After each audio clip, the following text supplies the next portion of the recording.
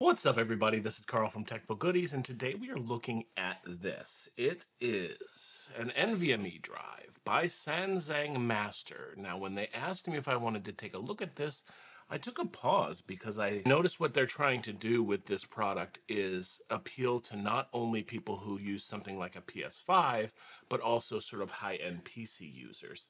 And if you're not familiar with like the NVMe format, it's basically just a very slim line SSD drive that you can use in your computer to increase the speed. You can use a mechanical hard drive, you can use a 2.5-inch external SSD drive, or you can use one of these, okay? So this is going to give you the most speed or most bang for your buck, I guess. But like I said, I thought that this would be interesting to you all because it also is sort of tailored towards the PS5. So the PS5 uses the PCIe Gen 4 technology for their boards. Now there's 3, 2, 3, 4, there's even 5 out now. But what's going to happen is Gen 4 will continue to be very popular because of the PS5. And then you'll see more products like this come out that are specifically tailored to using in your PS5 or using in your high-end PC. So let's take a look at it here. This is their S7000. What that means is that you're supposed to, theoretically, get 7,000 megabytes per second transfer rate. Now that's a hugely high, that's a high transfer rate. So what we'll do is we'll make sure to install this into a PC, test it out, use a disk test to see how fast we can get it to go, and just sort of put it through its paces. It does come with a heat sink here. Some motherboards nowadays will already have a heat sink built into their first slot. I'm going to go ahead and use the second slot on mine, and I'll show you that here in a minute so that we can try out this heat sink technology here. Now, the way this specifically works is the fact that you can take this small little metal piece right here and put it on the bottom. What that's going to do is hopefully transfer some of that heat away from the drive, as well as you can take the thermal pad here, remove the outer plastic there.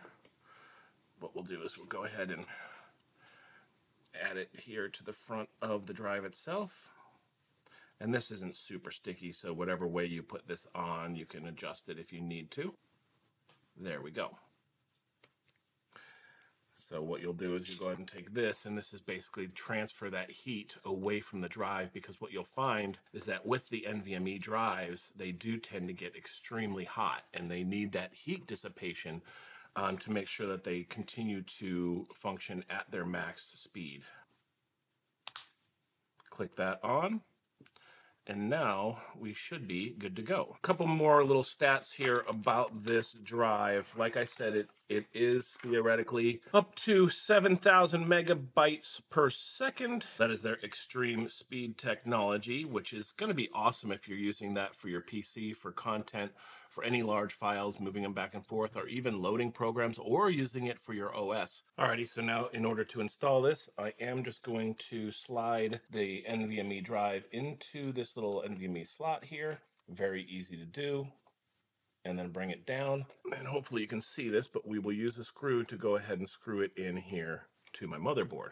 I know this is going to be a little bit difficult to see. I don't have a really great camera just to put down inside this computer, but at least you get the idea.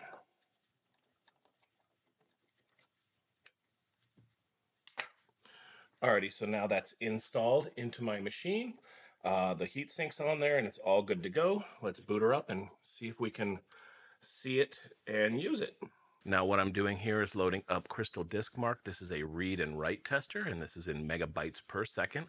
So we should see around that 7,000 mark. What I need to do is go ahead and choose the correct drive. So you can see here on the left, the SANZANG Master NVMe drive is my D drive. So I'll go ahead and select that. And what I'll do is a test, and I'll hit go. And what this is doing is basically copying to and from that drive, finding how fast you can read from it and how fast you can write from it. So right off the bat, there we go.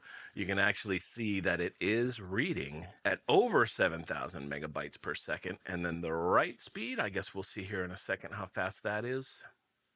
Excellent. So that's over 5,000 megabytes per second write speed. So that is huge. Now I'm going to do it one more time because, like I said earlier, the thing that can actually slow down your NVMe drives is the fact that They do get hot and do get warm, and this is a very intensive test, so it looks like we're still up in the over 7,000 megabytes per second, which tells me that the heat dissipation from that heat sink is actually helping out a lot. So that's good. I just wanted to kind of give that follow-up test. All right, so what we're doing now is we're going ahead and running Elden Ring. So it's basically on the left side, you'll see it running off my hard drive, my basic C drive. And then on the right side, you'll actually see it loading off of the D drive.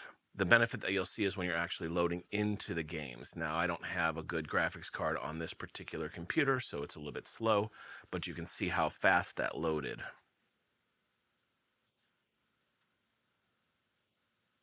So yeah, that actually looks like it's pretty impressive. It does give the speeds that we're expecting. So again, this is the SANZANG Master NVMe M.2 SSD. This is their S7000. It would work great for your PS5 and your computer.